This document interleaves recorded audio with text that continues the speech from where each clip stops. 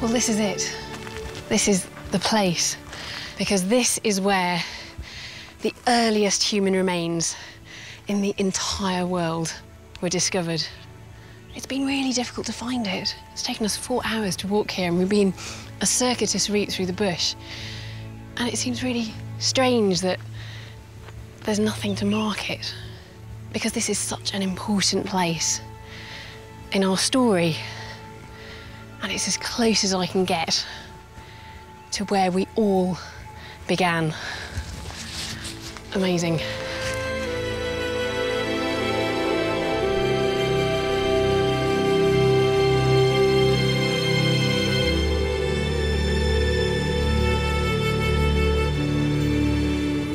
And this is what the archaeologists discovered. This is a cast of the skull that was found here and which was dated to 195,000 years ago. I think, considering it's so old, it's remarkably complete. OK, the fragile face bones are missing, but most of the brain case is here. We can see the size of the brain, and we can see this very characteristic forehead. No other remains of our species, even approaching this age, have been found anywhere else on the planet.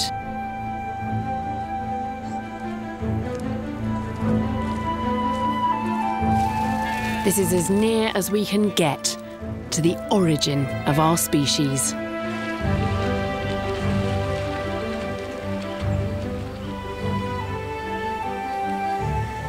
There's something very special about sitting here, looking out at the Omo. I could be on the banks of any African river, apart from the fact we know that this landscape has been home to humans, people like you and me, for nearly 200,000 years. I'm heading along the South African coast to a place called Pinnacle Point.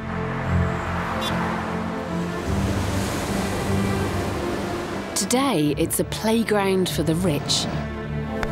But during the construction of this golf course, archaeologists discovered something amazing deep beneath the fairway.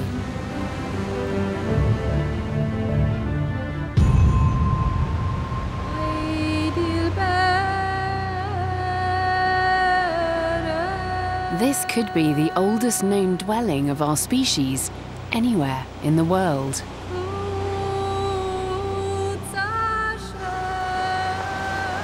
So this is where you've been digging? This is the oldest part of the cave. What are the dates here, then, as we go down through these layers? These layers date from 130 to 167,000 years ago.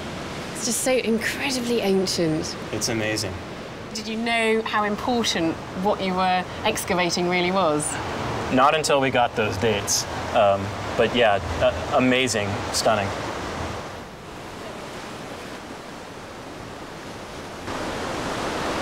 The evidence in this cave reveals that those ancient families were behaving in ways quite unlike previous species of human. Well, Kyle, that's not from this cave, is it? Because I recognise this. This is a hand axe, isn't it? That's correct. Now, that's more typical of what you would find from about 1.5 million years ago to about 300,000 years ago. So what sort of thing were you finding in the cave, then? OK, well, tools like these, blades and points, are much more typical of what we find in this cave. Made on quartzite, locally available on the beach down here. And in our oldest levels here, alongside these types of tools, we also have these very small bladelet tools. These are tiny. What could such minute blades have been used for? Obviously, these weren't used just in your hand like this, so how would they have been used? It's more likely that those were set in some kind of a handle to make a compound tool, maybe something more like this. This is a series of small blades set into a handle for use as a knife. Yes, I think that would work. So you think that's how these stone tools were used then, as a knife? That's one possibility, and it's also possible they would have been used for hunting weapons. Kyle and his team have discovered you can make some lethal weapons with these bladelets. This one looks particularly vicious, I think. This is one interpretation of how those small back blades might have been mounted. advantage to this would be that there's these barbs that would prevent the tip from pulling out immediately and would inflict a greater injury.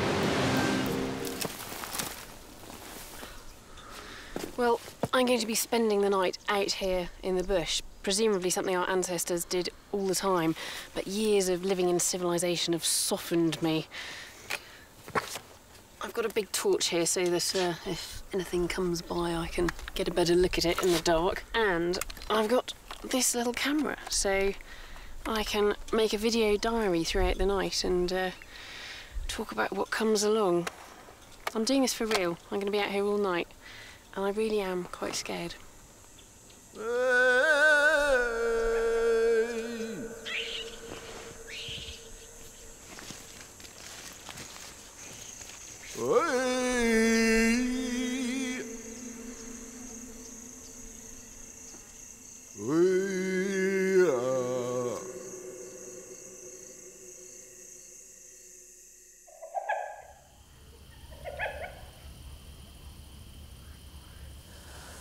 It's just amazing the amount of noises you suddenly hear.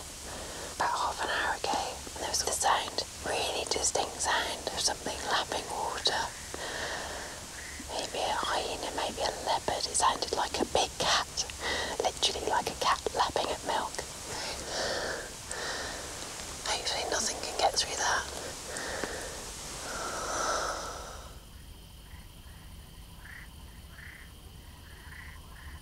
Suddenly feel really vulnerable as an animal which is designed to be out in the daylight. I mean, can't see very well at night. Hearing's alright, just about enough to get you feeling scared. And sense of smell as well. Compared to all those other animals, might as well not have it.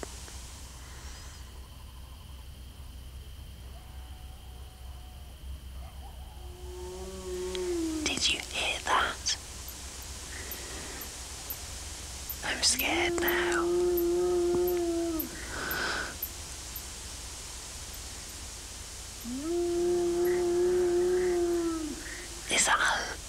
Is that a lion? Is that a leopard?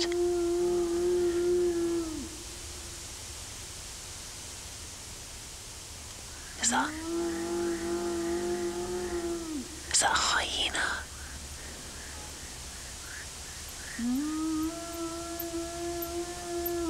Oh, I don't like that noise. That's really spooky.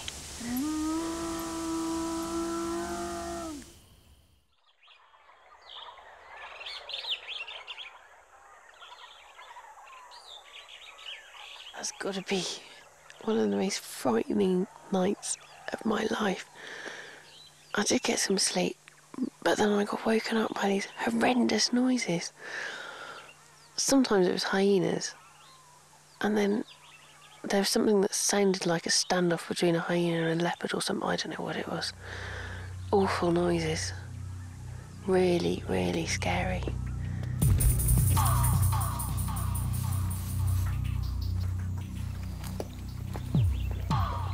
With the return of the crew, I pluck up my courage and look for signs of the animals that I heard in the night.